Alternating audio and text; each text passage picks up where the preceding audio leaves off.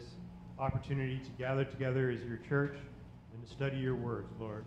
I ask that you would open our eyes and our ears to hear what you would have to teach us tonight, Lord, and be with Don as he brings the word, Lord.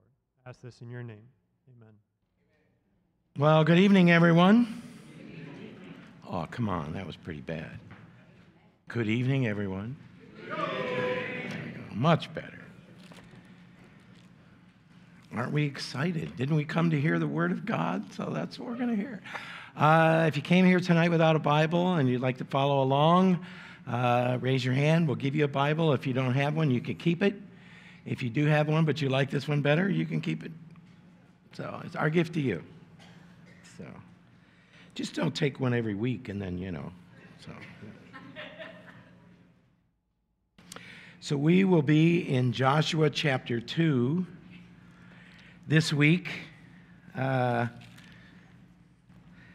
we started the book of Joshua last week, there was a thing that God kept telling Joshua. Do you remember what it was? Be strong and of good courage. Be of great courage. Be of strong courage. And he kept telling them over and over again. Moses has passed away. He's gone. Joshua's got to take these 2.5 million, and, we don't know exactly how many, somewhere between 2 and 3, so we're just going to sit in the middle, and say 2.5 million people wandering through the desert, stopping at the Jordan, ready to cross over. They did this before, their fathers did, and it didn't work out well for them, did it? That's what the whole book of Deuteronomy, when we were in there, just a few weeks ago, was all about. Then now they come to the land. Moses has passed away. Joshua's got to lead them. We talked about before how the law, Moses, couldn't lead them into the promised land, but only a man named Joshua, named Jesus, could lead them, just like he leads us. And God kept encouraging, be strong. Be strong and of good courage. Be strong and very courageous. And he said it over and over again. And then after he got done telling them, just to make sure that he got it, which we'll see, remember half the tribe of Manasseh, Reuben, and Gad, remember they said the same thing to him. It's okay, be strong and of good courage. And that's where we left off last week. And we come now, as they're still sitting in that same spot, getting ready to cross over, but now they have some action that they're going to do tonight. And in chapter 2, verse 1, it starts out, now Joshua, the son of Nun, sent out 2 men from Acacia Grove to spy secretly, saying, go view the land, especially Jericho. Now, it's kind of interesting because he's sending out 2 men, 2 spies, and he tells them to go out and take a look at the land. And do you remember how many spies that Moses sent out? 12. 10 came back with a bad report. Oh, the land is great, but there's giants. There's nothing we can do. We can't take this land. What are we going to do? Lions and tigers and bears. Oh, my. But Joshua was one of the 12, and so was Caleb. And they were like, wait a minute. This land's great. We could go in there, and with God on our side, we could do anything. So Moses this time sends 2. Now, it's kind of interesting because according to Jewish tradition, one of the 2 men that Joshua is sending out is Caleb. Interesting. He's going to come back with a good report, right? Although this is really not to spy out the land, if you really read into this, and we'll see this as we go, because, as we go through this, I think that God has put on Joshua's heart for these men to do this. And there's a purpose for this, and we're going to see what this purpose is. And the other one was the high priest, Eleazar, So there were two men that go. They left from Acacia Grove, which is right on the edge of the Jordan River. Now remember, this is high tide, so instead of being, maybe 30 feet wide normally or 40 feet wide, this is a quarter of a mile wide. And keep that in mind for when they go to cross over. So he goes to send these. He sends these men over to them, and he does it what? Secretly. He didn't make a big deal out of it. Before, hey, everybody's going. Now everybody's waiting. So it was just him sending these two men over, and there was probably Joshua and maybe a few other people that knew. Sending them over secretly. And he says, go view the land, especially Jericho. Now, Jericho was a very well-fortified city. We've already talked about that before. It was a very old city. It's probably one of the oldest cities in the world. So they went and came to the house of a harlot named Rahab and lodged there. Now, that's kind of an interesting scenario. Hey, guys, I want you to go over here and spy out the land. And where do they end up? But see, we're, as we look at that and we see that, and if you really don't look at the scripture and you read them through, you might think, what the heck? What are they going to a harlot's place for? Well, I could give you a good reason in the sense of, all the travelers that would go through there, and they were talking and telling about things, and it was like going to the beauty salon, You sit there underneath that thing that goes on your head, and you talk or you get your hair cut and washed, and what do? You talk, and you tell your whole life story. They know more about, your marriage and the things you do, your family, than most anybody, even your best friends. So they go to this place. Now, we're going to see that her house was on the top of the wall. Now, what they had is, see if I can get this right, they had a 15-foot thick wall, okay? And then there would be a space of about 10 feet. And then there would be another wall inside of that would be like 20 to 25 feet. So what they would do is they would lay these beams across between the two, and then they would have that whole space for their house. They would lay it between the two walls, and they would build themselves a house. So this is where she lived. She was a harlot, in spite of some people who say she wasn't. I mean, we're going to see it over and over again. We're going to see it in the New Testament. She was a harlot. That's what she was. And it's interesting because last week we were in Matthew, or a couple weeks ago. We're still in Matthew, but on Sundays when we're in Matthew, we saw this woman, didn't we? We saw her name, Rahab, as a descendant of who? Jesus.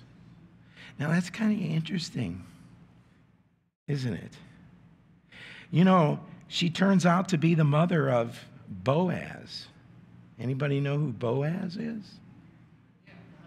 He's found in the book of Ruth.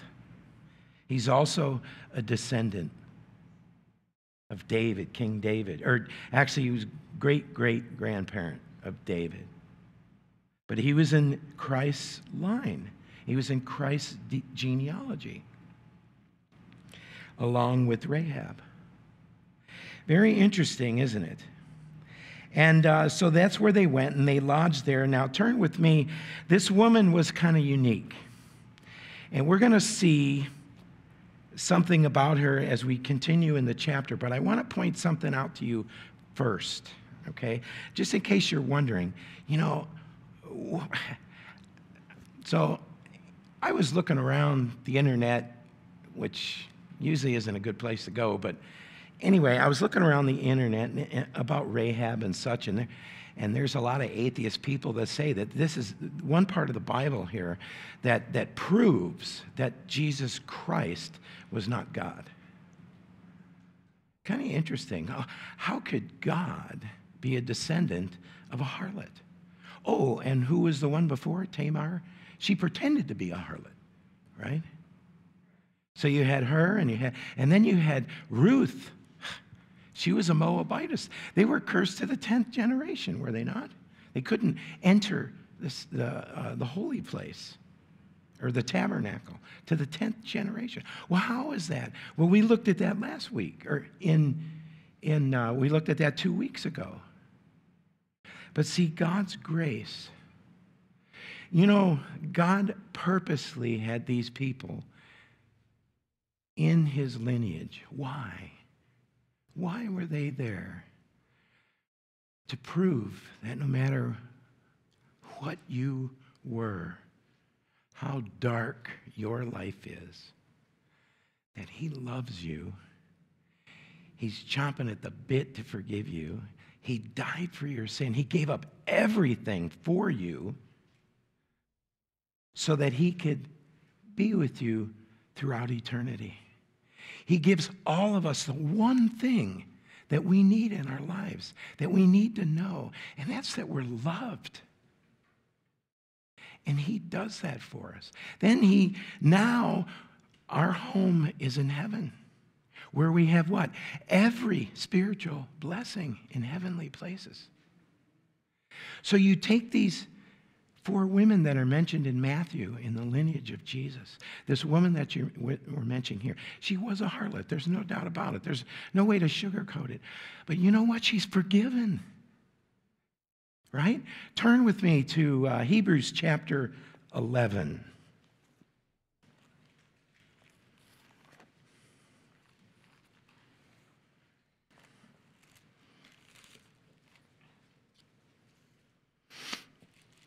Hebrews chapter 11. And we're going to, verse 31.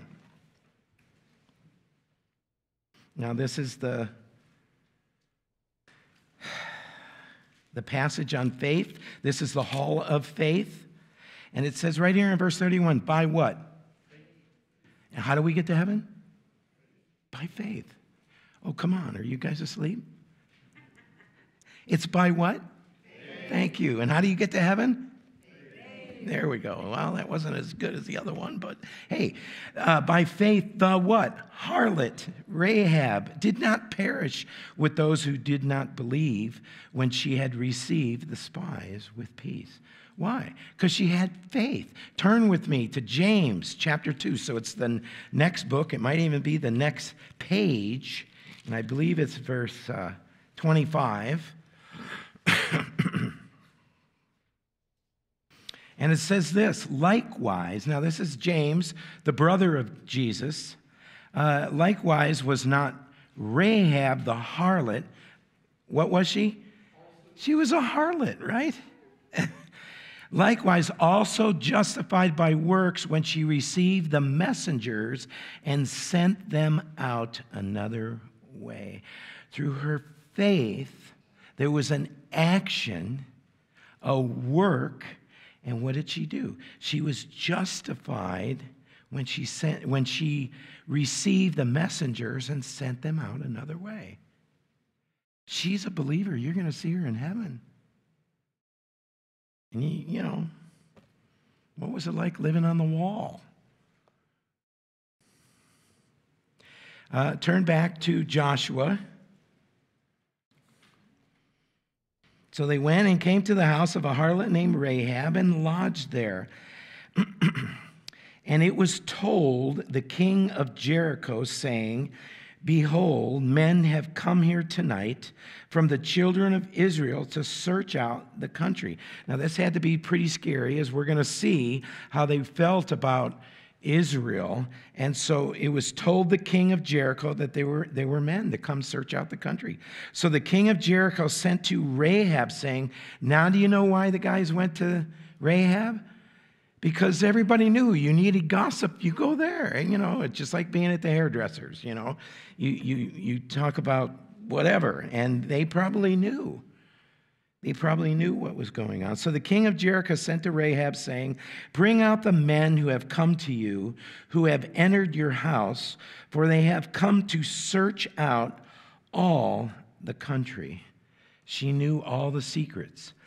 But you know, I kind of am joking about that, because we're going to see this These two men were sent to Jericho for a purpose, to go to the house of a harlot so that she could be saved, her and her family. Isn't that how God is?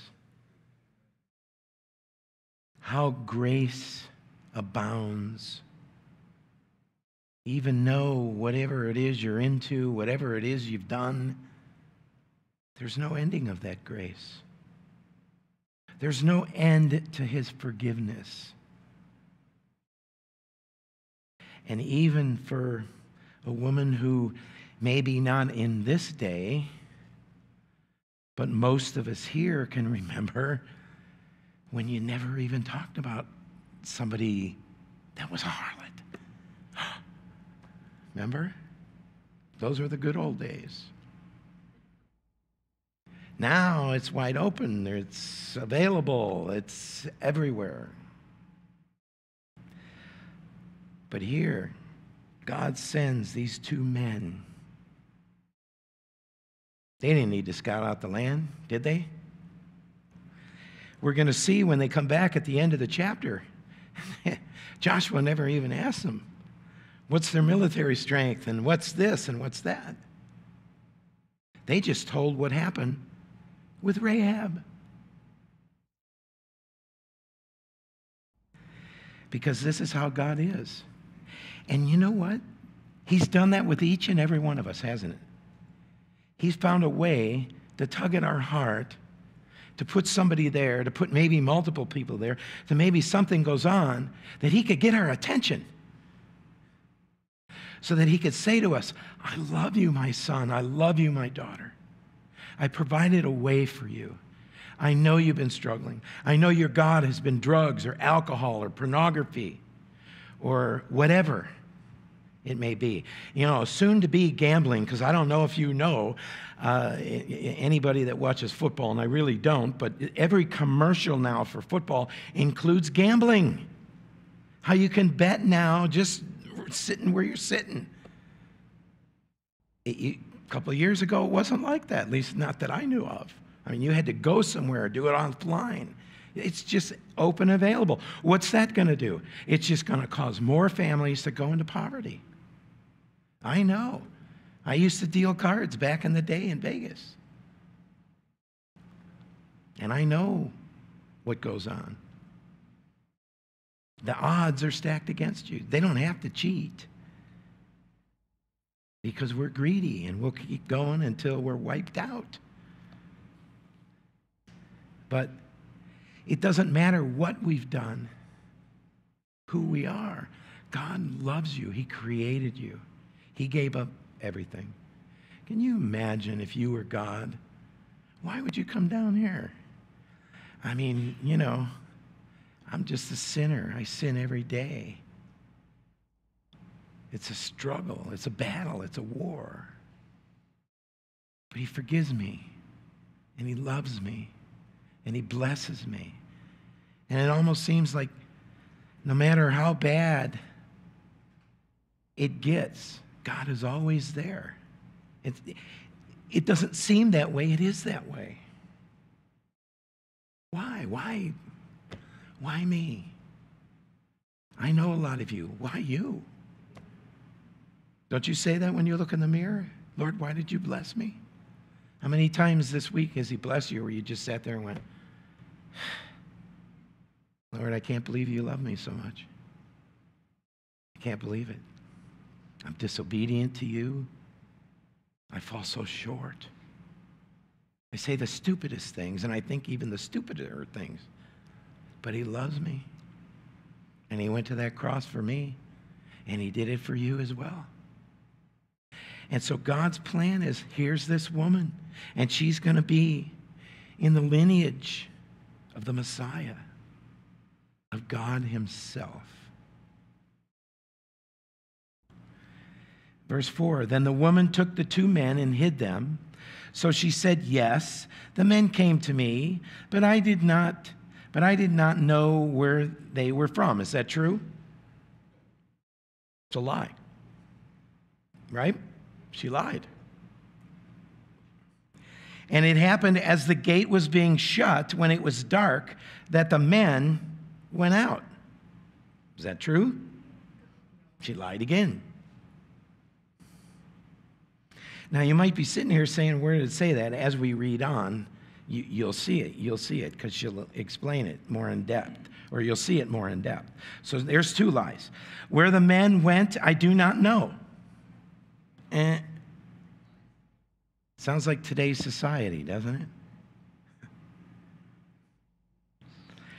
Pursue them quickly, for you may overtake them. Another lie. They're on my roof. How are you going to pursue them and overtake them? Another lie. And it's interesting. Now, God hates lying. It is a sin. We talked about this last week. Even when you might think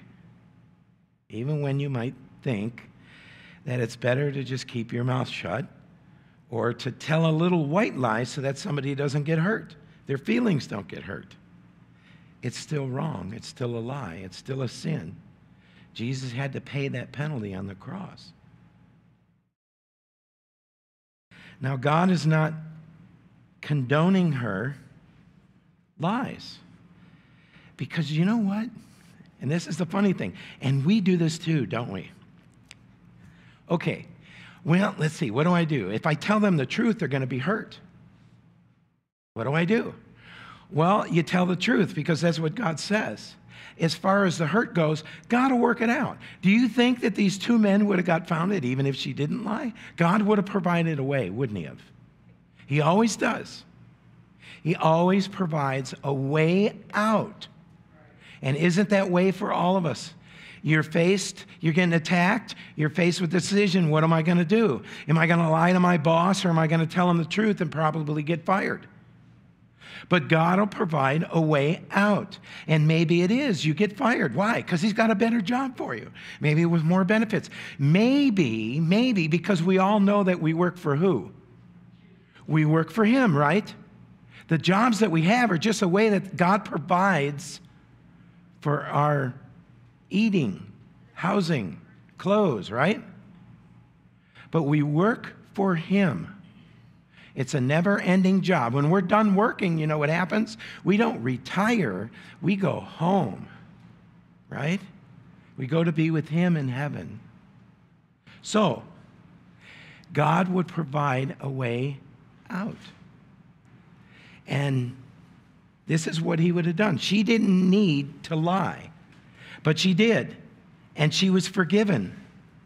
And she was forgiven for being a harlot and all the things that she said and did. Verse 6, but she had brought them up to the roof. Is it roof or roof? Depends on where you're from, I guess, right? I know I can't listen to my wife because she's from Pennsylvania, so I'm from Ohio. So we always are always the opposite. So if she says roof, I'm going to say roof. But anyway, what is it? We're split down the middle. Okay. This side is okay. You know, I don't like these words. You know, it's like the sorcerer and the saucerer, whatever. So, but she had brought them up to the roof and hidden them with the stalks of flax, which she had laid in order on the roof. So now, even if you go to Israel today, and you go up on, they have the house, and then you go up on the roof, and they usually use that as entertainment. But back then, they used to take these stalks of flax, which was basically strands of, and they would dry them out. They were strands, and they were like linen. So that's what she hid them with the stalks of flax. So she buried them underneath this linen, which she had laid in order on the roof. Then the men persuaded them by the road to the Jordan, to the fords. Now, this is the first mention of a car in the Bible, ford, okay?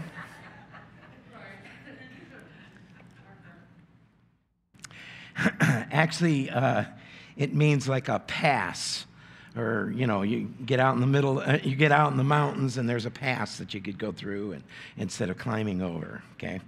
But it is the first mention of cars. So as soon as those who pursued them had gone out, they shut the gate. Now, before they lay down, she came up to them on the roof and said to the men, I know that the Lord has given who? You the land. How does she know this? Just like they knew to go to the harlot's house, just like the king knew where to go to get information. But see, the things that God has done has been seen and has been heard. And he says, I know the Lord has given you the land, that the terror of you have fallen on us, and all the inhabitants of the land are faint-hearted because of you. Interesting. Now turn with me back one book to Deuteronomy chapter 2. And in verse 25,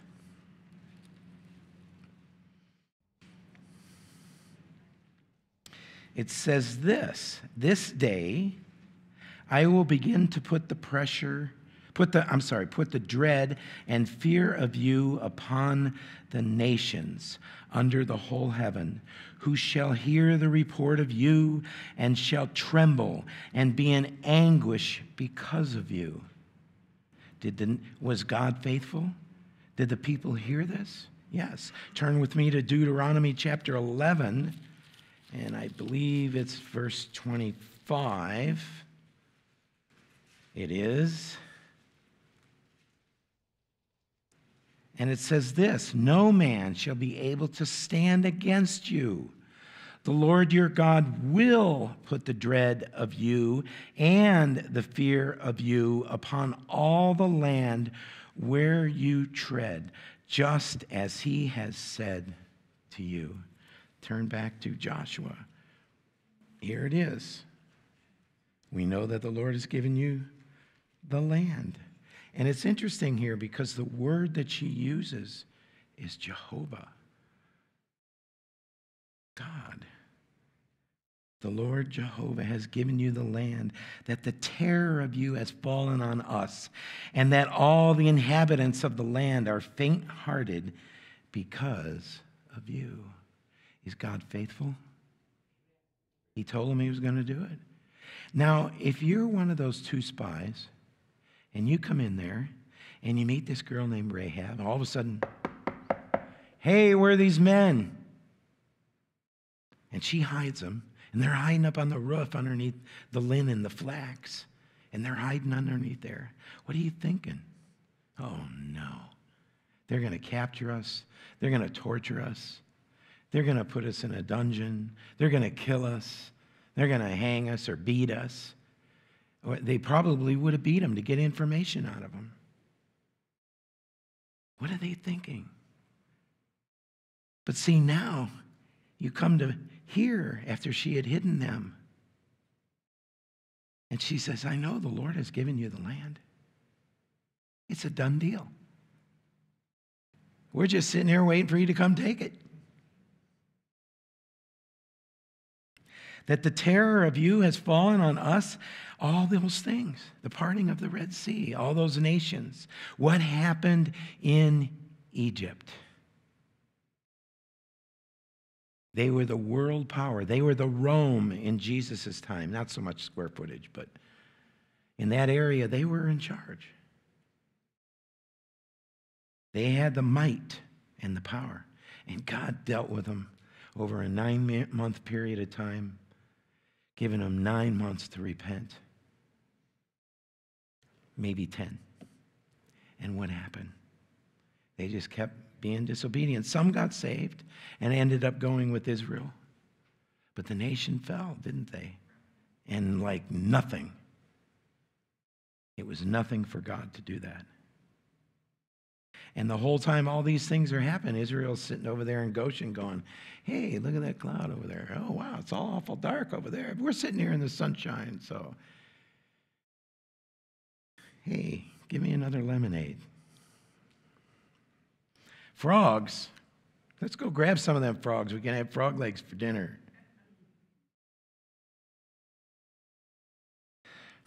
So it made them faint-hearted. For we have heard how the Lord dried up the water of the Red Sea for you when you came out of Egypt, and what you did to the two kings of the Amorites who were on the other side of the Jordan, Sihon and Og, whom you utterly destroyed. Now remember, these two guys were some pretty powerful kings at the time. They were both giants. They were brothers, and they made short work of them really quick. And the people were fearful of these two guys, Sihon and Og, but they were utterly destroyed. Verse 11, and as soon as we what? Heard these things, our hearts melted. Neither did there remain any more courage in anyone because of you. For the Lord your God, he is God in heaven above and on earth beneath. This sounds like the words of someone who believes. Would you agree? Yeah. Now it's interesting, she says here, she said, for we have heard in verse 10. In verse 11, she said, for we have heard. Now, if you turn with me to Romans chapter 10, we all know this passage, but we're going to read it again. And I want you to turn there because I want you to know where it's at. Oh, it's on the right side of my page in Romans. And yeah, it's around chapter 10. Let me look for this. Verse 17 of chapter 10 of the book of Romans says this. But then, what? Faith comes by what? Hearing. And hearing, right?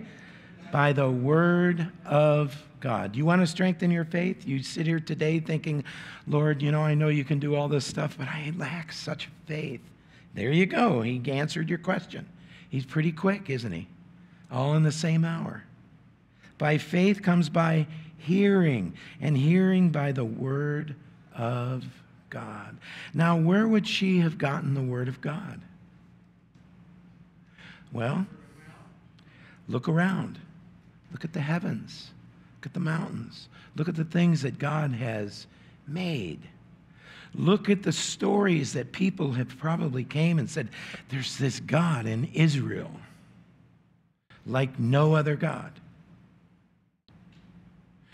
that does things so that the world may know there is a God in Israel. Isn't that what David said about Goliath? So that all would know that there's a God in Israel. Look at what he did, the plagues.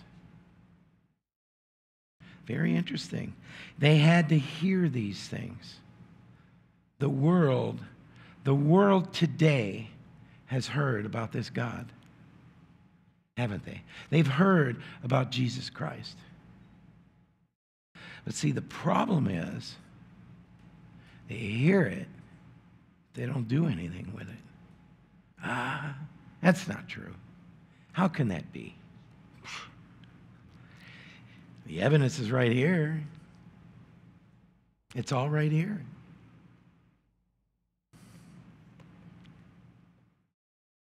What's the problem?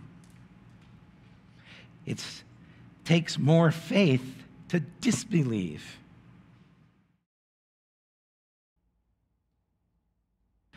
So she says that as soon as we heard these things, our hearts melted.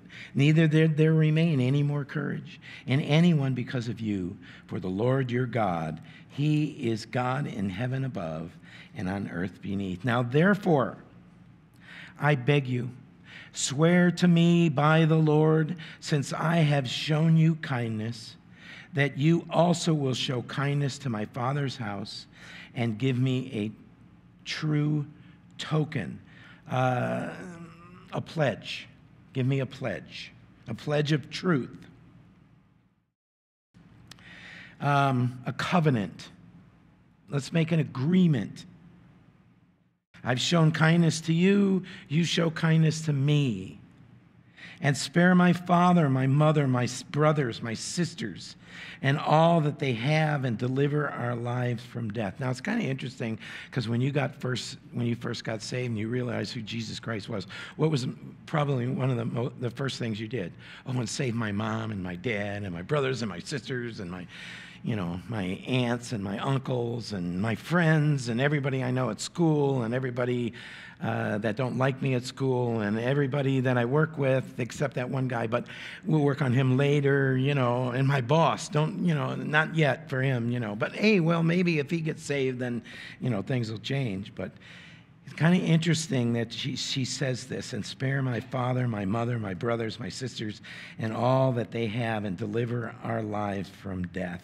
So the men answered her, our lives for yours. If none of you tell this business of ours, and it shall be when the Lord has given us this land, that we will deal kindly and truly with you. Then she let them down by a rope through the window, for her house was on the city wall. She dwelt on the wall. Nice place to live, on the wall. But it's just like a skyrise here, tall building that you live in. And she said to them, get to the mountain. Okay, so you had the Jordan, you had Jericho, you had the mountains. The mountains were on the other side. She's sending them back the other way. She's sending them to the mountains.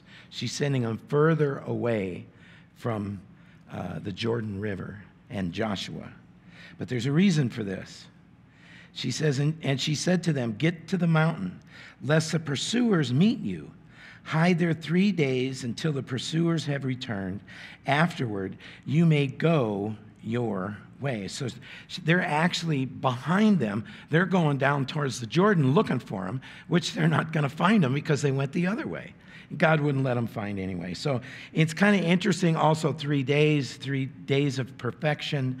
There's when you look up numbers and you study the numbers in the Bible, and pretty much every time it is a time of perfection. Jesus was in the grave 3 days. Just like number 2, it's kind of interesting. Number 2, sending 2 spies instead of 12. Most of the time, the number 2 would represent the church. Joshua sending the church out to this harlot on the wall. Why? So that she can be saved.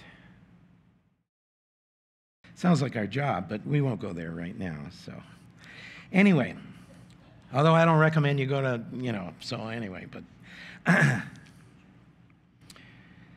So the men said to her, we will be blameless of this oath of yours, which you have made us swear, unless when we come into the land, you bind this line of scarlet cord in the window through which you let us down, and unless you bring your father, your mother, your brothers, and all your father's house to your own home. So they're saying, look, we'll keep this covenant with you, but you know what? If they don't show up, or if you guys say something, then you're just as guilty as everybody else. Kind of interesting that they use this cord, this scarlet or red cord, a blood red cord. Kind of sounds like when on the Passover, what did they do? They put blood on what? The posts and the lintel, right? And what happened? At night, when the angel of death come through, what happened? Nothing. When they saw the blood, they were alive, left alive, right? Now, here we're seeing this rope that has a scarlet thread or scarlet cord wrapped in it. And when they see that, they're not to touch anybody in that home. It would be kind of an interesting picture to see because as the walls fell down in Jericho, obviously her house was standing there, right? I wish they would have taken a couple of pictures, but anyway.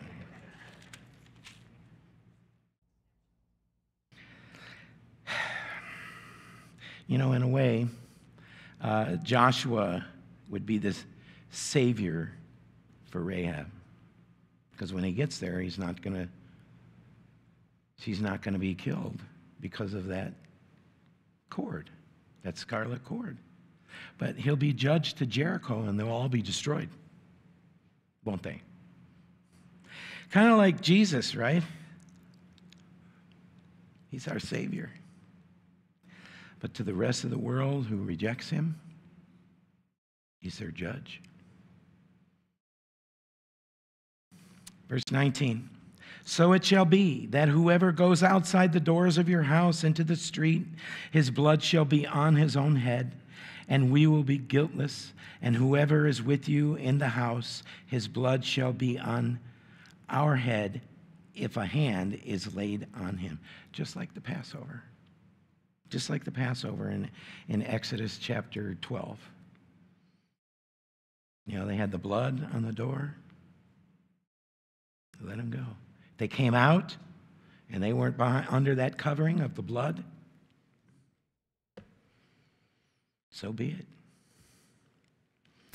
And if you tell this business of ours, then we will be free from your oath which you made us swear. Then she said, according to your words, so be it. And she sent them away, and they departed. And she bound the scarlet cord in the window. So they departed and went to the mountain and stayed there 3 days until the pursuers returned. So obviously they went out for 3 days looking for them. They couldn't find them, so they left. They went back to Jericho, and then they left. So the two men returned, descending from the mountain, and crossed over, and they came to Joshua the son of Nun, and told him all that had befallen them. There weren't any military pictures. There weren't, they got, 100,000 guys over here and 20,000 guys over here, so this is a weak spot. They didn't even care. They went to the harlot's house. She hid him. She sent him up to the mountains. They stayed there 3 days. They came back, and they told him. What did they tell him? They told him of this woman who saved them. And that we have to look for this scarlet cord in a rope, and those are to be saved. And they came to Joshua the son of Nun and told him all that had befallen them. And they said to Joshua, truly the Lord has delivered all the land into our hands, for indeed all, now remember that word all here in the Hebrew is the same word all in the Greek. It means what? Right. The inhabitants of the country are faint-hearted because of us. Boy, that had to be so uplifting for Joshua, right? This is the guy that we know was afraid. Be strong and of good courage. I am with you always. Don't be afraid. It's okay. Joshua sends these two guys out. Are they going to be killed? What's taking them so long? Hey, go over and scout the land, especially Jericho. Where are they? When are they coming home? Did I send them to their death? What did I do? And he had to be sitting and waiting. He had to be so excited for them to come back. And when they were, to hear that the people were faint-hearted and afraid. They're basically on lockdown. They don't want to come out. We're afraid. We're scared. What do we do? And so Joshua, his faith had to grow, just like the two men. And I can guarantee you the word spread. And it's kind of interesting because if God would have told them, okay, this is what we're going to do. We're going to go over there and we are going to walk around the city once a day, and we're going to blow the trumpet once. for 6 days. Well, Lord, that doesn't sound like a very good plan. Remember what Pharaoh said? What kind of general is this of Israel that backs himself up against the water? Well, the kind of general that can cross the water. Oh, and by the way, while you're in the water, he's going to make the water come back so that he drowns every one of you. But see, if he'd have told him that, do you think he would have been, all right, let's go? No. Okay, wait a minute. Get this straight. You said once every time for 6 days. Well, then what? Oh. Then we're going to do it what? 7 times, right? And we're going to blow the trumpet 7 times. That's our battle plan. Yeah, okay, let's go. All right. We're in good shape now. We got this battle plan down.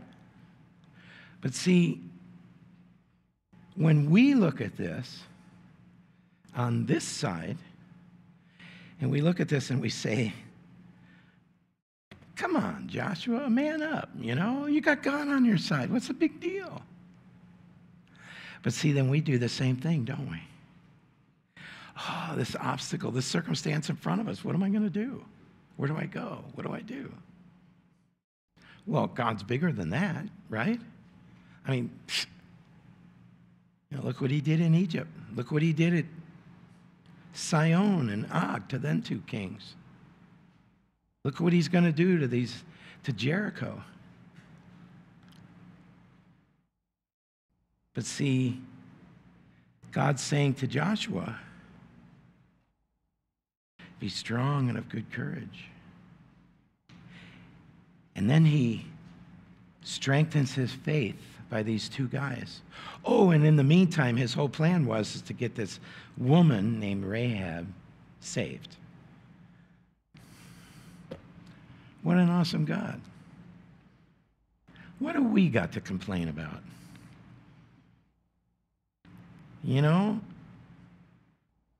My wife told me we were having hot dogs for dinner tonight. I was like, hot dogs. So she was making chili at the same time, and while she wasn't looking, I was eating the chili. But anyway, so she bought this roast and cut up these chunks of meat into little cubes, So as they were starting to cook, her back was to me, and I was reaching in there and grabbing these chunks of meat. And my wife finally comes over to me and hands me this bag that's, it's a little sandwich bag, and it's full of those chunks of meat.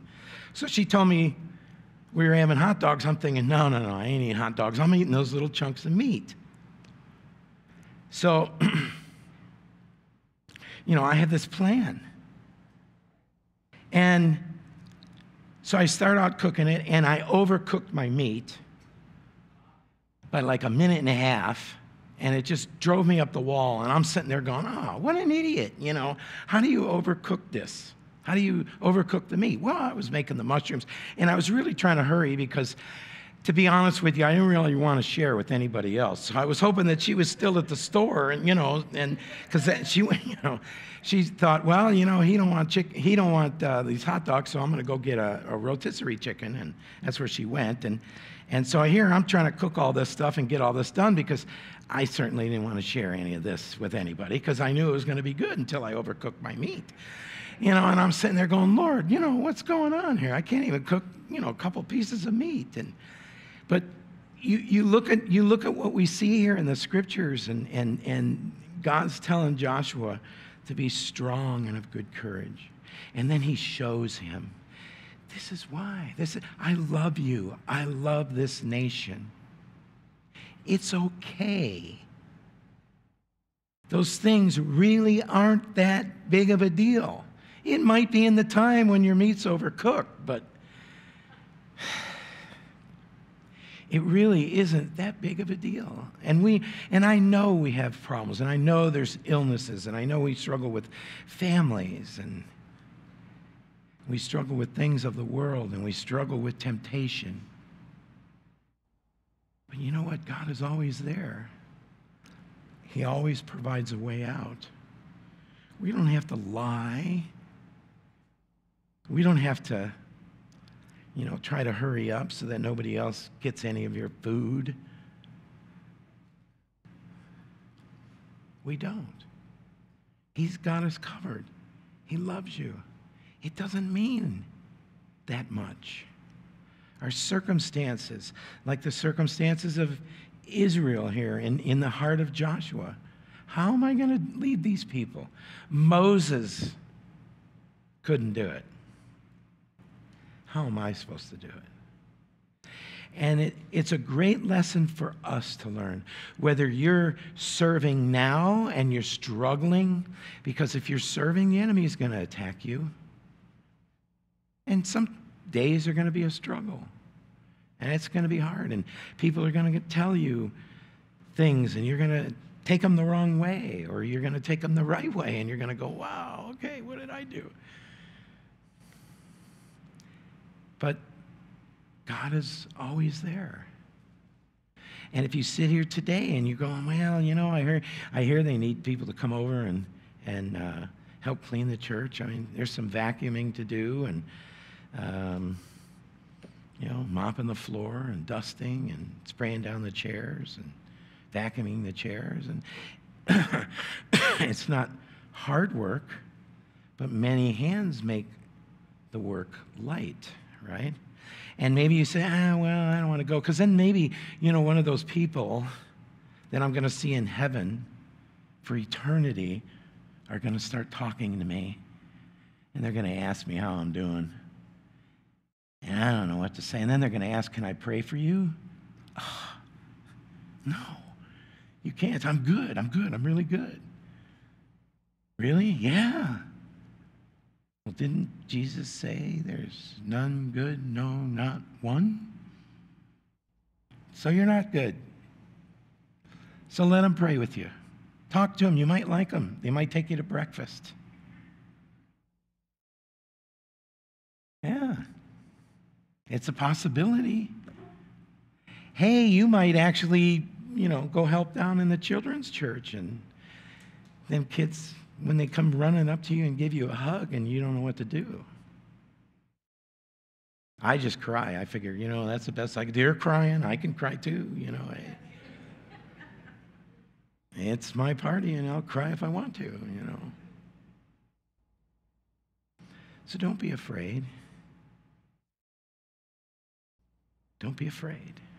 Be strong and of good courage. If the Lord's prompting your heart to help, then help. Don't worry about if you're equipped, because really, to be honest with you, you're not. I mean, I'm just being honest. I'm certainly not equipped to be up here. Who am I?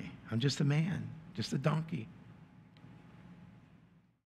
Yeah, but that donkey does have a cross on his back. You look at the back of donkeys, they all got that cross. But, God uses the foolish things of this world, so the biggest fool is standing right here.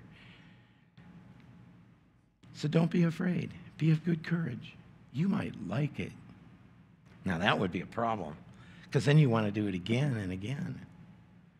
It's like, wait a minute, I don't want to miss any weeks. Why do I have to take 3 weeks off? I want to be in there every week.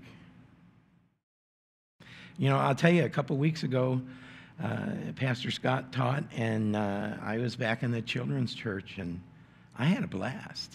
I don't know if they liked me, but I had fun. I got to cut up puzzles, and, I got to help kids spell the words correctly, although they were probably wrong anyway. But I was looking at the board up in front when she was writing it out. So I think I got most of them right. But I was totally blessed when I walk out of there. Totally blessed. So if the Lord's knocking at the door of your heart, get up and go do it. Isn't that why we're here? So that we can love on one another, so we could serve Him by serving each other? Isn't that why we're here? Isn't that the bottom line?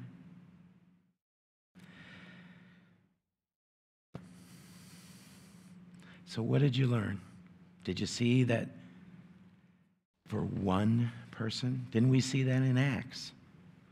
When God wouldn't let Paul go back to Asia Sent him to Europe. Why? For one woman. And where was she from? Asia. She just happened to be beaching it, right? In Europe. And Paul goes all the way there to talk to her. She gets saved, right? Then they're walking down the street. Here's this girl screaming at him. You guys are of the Most High God. Paul got sick of listening to it. She was demon-possessed. So he casts out the demon. She gets saved. Well, because that happened, everybody started complaining and throw these guys in jail. What happened? They went to jail, thrown in the dungeon in the deepest depths, spread eagled out on the ground, beaten, laying in your own stuff. Worse yet, somebody else's stuff. Laying there, spread eagle. They didn't know what was going to happen to them. In the middle of the night, what are they doing? Anybody remember? They're praising the Lord. They're singing. Our God's an awesome God. Here I am laying in this stuff. But he's an awesome God. What did he do? He started tapping his foot to the beat. Hey, this is pretty good. Earthquake comes, chains fall off. The jailer's going to kill himself. They say, no, don't. Nobody's left. We're all here. He gets saved and all his family. Is it worth it? Heck yeah. God had a plan, didn't he? A woman named Rahab, a harlot, her and all her family. He really loves you. He did the same thing for you, didn't he? He got your attention, and he told you who he was. And you sit here today. You come here tonight to hear from him. That's why we're here. You're so loved. You're so loved. And he wants you to be strong and of good courage. And he wants you to trust him. And he wants you to see these pictures. Didn't he say that in 1 Corinthians and in Romans as well? This is for our what? Examples. Example for us. You know, why did Jesus come here? Multitude of reasons. Biggest thing is to die for our sins so that we can be restored back to him. But he also came here and showed us, how do we fight temptation? The Word of God. How do we know that? Because he did it, didn't he?